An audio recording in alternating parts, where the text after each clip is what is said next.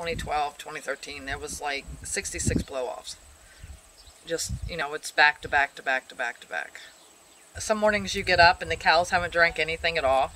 And when you have cows, they're constantly drinking, they're eating and they're drinking. That's a cow. And when it would blow off, we would have to dump all of our water sources that we had for the cows and the horses, take the hay out of the round bale feeders, and put in new hay. It's like something was landing on it overnight that they didn't want. So you can't have them stand in your field starve to death. Then we lost the 2 cows, and they primarily died the same way, of more or less, they go down, they kick their feet, they beller, they scream, they're gone. And then we started finding calves dead, calves being born premature. I'm the one that takes them and we buy the feed and we make sure they go to the vet and make sure they get their shots.